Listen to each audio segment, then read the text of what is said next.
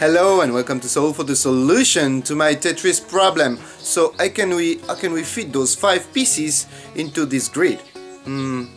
Actually, this is impossible, and I'm gonna prove you why it's impossible.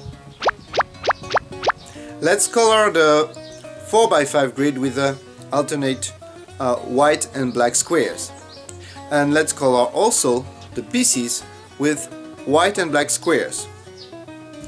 If you fit those 4 pieces into the grid, you will cover 16 different squares, and as you can see, you will cover 8 black squares and 8 white squares.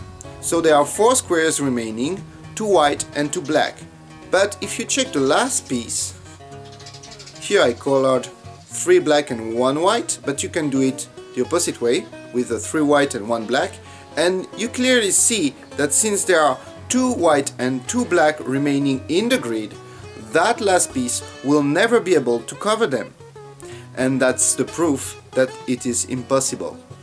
I hope you enjoyed this problem, and see you next time for next problem. Bye bye.